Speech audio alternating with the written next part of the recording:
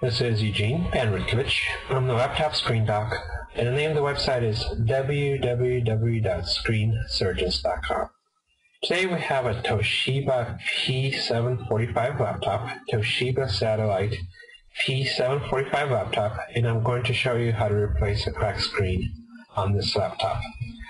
Before we get started with this or any other type of laptop, we want to disconnect all power to the laptop, and the way we do that is we remove the battery on the bottom. So there's two levers on the bottom on either side of the batteries. We slide both levers outwards, and then we slide the battery out, and it comes out. Once we remove the battery from the laptop, it's safe to work on.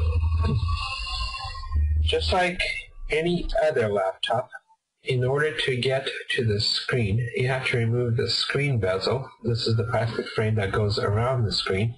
And in order to remove the screen bezel, you have to remove two screws at the top and two screws at the bottom, and they're hiding behind some plastic covers, which we also have to remove. Okay, before we go any further, I'm going to show you the tools we're going to need to do this job. We need some electronics screwdrivers. First one is a PH1 screwdriver. PH stands for Phillips, and 1 is the size. This is the one we're going to use most of the time, if not all the time. We also have a smaller PH00 screwdriver to get to smaller screws. And also, just in case, we have a 2mm flathead screwdriver, and these are useful to remove screws that are at an angle from the screwdriver. Okay, we have a pair of metal tweezers, and those are used to remove any screws that are stuck, and an X-Acto knife or a hobby knife with a sharp pointed blade to remove the screw covers. Okay, let's get started. So the first thing we're going to do is remove the plastic screw covers with our X-Acto knife, like so. And what I like to do is put them right next to the screw openings so I don't lose them. So we have 4 of those, and we go one by one and remove all 4. And this one is giving me a little bit of trouble, but we can get it. Okay, and the 4th one. Almost there, like so. Once we do that, we take our PH1 screwdriver and start removing the screen bezel screws. And what I like to do with each set of screws for each step is keep them in their own pile on the side of the laptop. And when I go to the next step, I start a new pile, and I keep the piles in order in which I remove the screws, and this helps me keep track of which screws go where when I'm assembling the laptop again. Okay, so once we did that, I'm going to remove the screen bezel, and we snap it off. And the way I like to do that is lift up on the screen side with my fingertips, and lift it up and pull outwards towards me, and listen for snapping sounds, and just work my way around the laptop like so. This one's fairly easy. Sometimes it's a little bit harder, and if you get stuck at a place, just go to a different place and open it up and come back to the place where you're stuck at. So keep going around. Same thing on the bottom, like so. And the screen bezel is removed. This one was unusually easy to remove. Usually it's a little bit harder, so take your time on this step.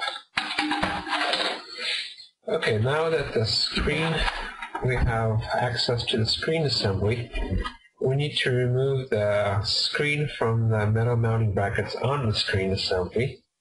And the way we do that is that the screen is mounted with screws on the side to the metal mounting brackets. So we have to get to these screws.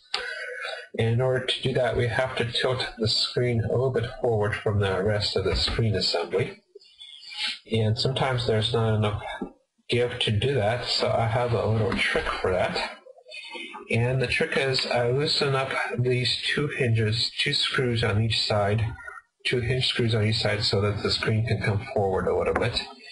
And this screw is hiding behind the tape, the metal tape. So I'm going to lift that up. So I'm going to loosen up these screws, like so, 2 on each side. Just enough so I can tilt the screen forward a little bit, not all the way. And make sure you remember to tighten them once you assemble the laptop. And once I loosen up these screws, that gives me enough access to get to the screws that are holding the screen to the metal mounting brackets. So we start at the bottom and remove the 3 screws from each side.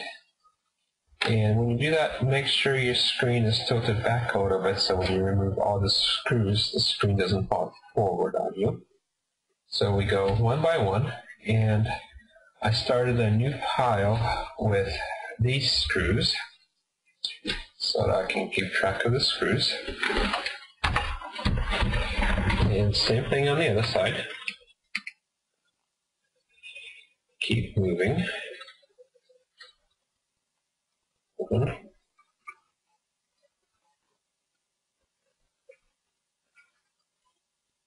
2, and 3, like so. Okay, once we do that, the screen is free and we start tilting the screen forward a little bit, and right away we see that the webcam cable is attached to the back of the screen. It has some adhesive, so we can do one of 2 things. We can either remove the webcam connector from the webcam, or we can kind of remove the adhesive from the back of the screen. In this case, I think it's better to remove the connector because the adhesive is pretty tight on there. And what I like to do with that is use my X-Acto knife to go in the seam between the 2 sides of the connection and kind of work it out and remove the webcam connector. Now for Toshiba laptops, the connector is pretty flimsy, so you have to be careful with it not to damage it. And then once we do that, we lift up the webcam cable from the back of the screen, so it's free. And there's only 1 connector on the back for our LED screen, and we have to remove this connector next.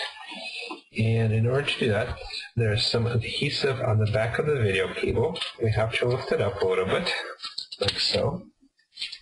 And usually there's some tape on top. For this one, it's hard to see, but I'm going to find it. There's some tape that we have to lift up. And either use your fingernails or the X-Acto knife to lift up the tape, like so. And once the connector is free from the adhesive and the tape, we just kind of slide it outward and it's removed, and the screen is free now. Okay, before we go any further, I'm going to show you how to reconnect this connector because this is one of the hardest parts of the procedure. When you slide the connector back in, you'll feel 2 clicks. You won't hear them, but you'll feel them with your fingers. That means it's engaged. And let's take a look at what the connection looks like. Let's get a good close-up. Okay, pause the video right there and make sure your connection looks like this. There should not be a gap in the seam between the 2 sides of the connection. It should be flush like this. Okay, so let's keep moving. Let's remove the connector again. And let's take a look at the screen. This is a 14-inch LED screen, fairly commonly available. Shouldn't have any trouble finding it. I don't have any trouble focusing it, so let's try to zoom in on the label. Okay, the part number that you're looking for is LTN14AT07. That's the part number you need when you do your search. LTN14AT07. And this is for a 14-inch LED screen. And most likely when you get your screen in, the part number will be the same, but the screen will look nearly identical and will be 100% compatible. And we at Screen Surgeons also sell this screen, and what you get with us is free email, technical support when you do the installation.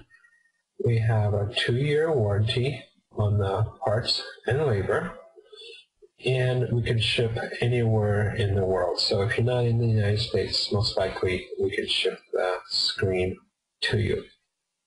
Okay, to order from us, go to screensurgeons.com, and when you get there, click Buy a Screen, then enter your laptop model and your email, and then we'll reply promptly with the link to the right screen to buy the screen online.